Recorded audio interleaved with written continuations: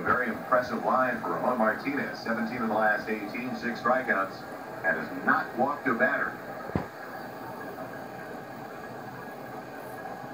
So around at the top of the order, center fielder Greg Tubbs, base hit his first time up there. Also a stolen base, his second of his big league career.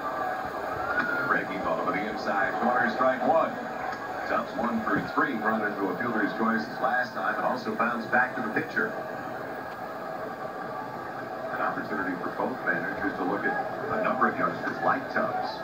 Raul Mondesi for the Dodgers, and that will continue over the next 8 weeks with Los Angeles Dodgers and Cincinnati Reds.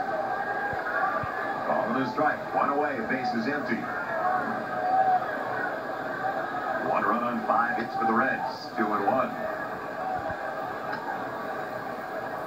Tubbs feels good from the standpoint that he's pitcher Tom Browning survived with 1 error he made for him. You're a rookie and you boot when you just go down. A pitcher can pick me up. Browning did. Line into right. He'll be the second hit of the night for Greg Tubbs. So he goes basically to right center field. And there's a man aboard with 1 away. So you figure some kind of running game.